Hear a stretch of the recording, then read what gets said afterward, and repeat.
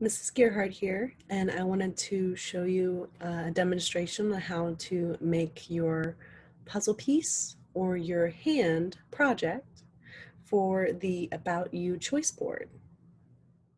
If you would like to pick the hand option, the first thing that you will do is trace your hand.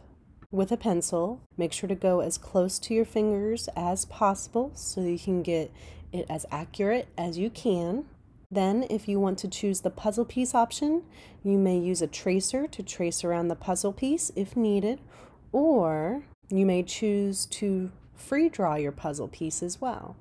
So I am free drawing the other half of this puzzle piece, and I'm just trying to match it up as best as I can. I chose a little bit of a difficult shape there to do.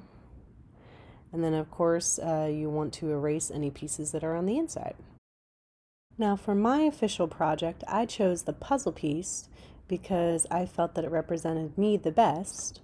And notice in my puzzle piece that there are many overlapping layers. So there's colors overlapping pictures and then other words overlapping those pictures. So overlapping and layering is the key element for either the puzzle piece or the hand. Now, as you're designing your puzzle piece or hand, remember that you'll need to put items inside of it. So the first element that I have in mind that's the most dominant is my name, Mrs. Gerhardt. Then I have my 3 characteristics or attributes of hardworking, creative, and excited.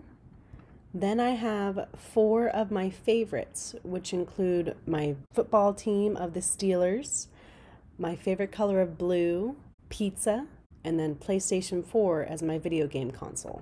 As for some of my own hobbies, I like to go out into nature and go walking.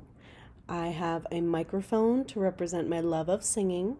I have music notes to represent my love of multiple genres of music, especially instrumental. A camera for my passion of photography. A paintbrush and the word art, especially because I'm an art teacher, so I love doing art and making projects. And then a basketball to represent that I played basketball for 10 years and I still have a passion for the sport. The samples shown here are either from my 4th quarter students or images I found online. Remember that you can do this project both by hand or digitally. If you choose the digital option of it, you will be working extensively with layers in the Sketchbook app.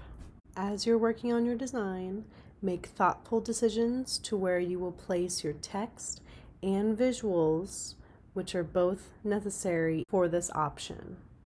If you have any questions, ask your teacher for some help. Have fun, everyone!